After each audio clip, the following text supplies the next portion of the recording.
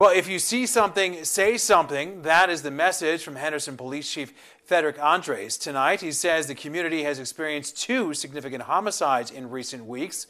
Chef Andre says that overall, though, crime is down some 13% this year in Henderson, but the city has experienced an uptick in violent crime like many others all over the country. Andre says that many of these violent crimes can be attributed to pandemic-related stresses, but he is stressing this message about the 2 most recent homicides, including the shooting spree that happened on Thanksgiving Day. It is of utmost importance that our citizens know that these terrible and senseless incidents were random acts that could not have been predicted nor likely prevented by the Henderson Police Department.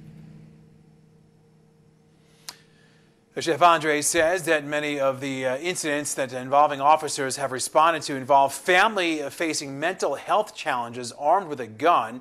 And he's urging the community to stay vigilant and report any suspicious activities to police.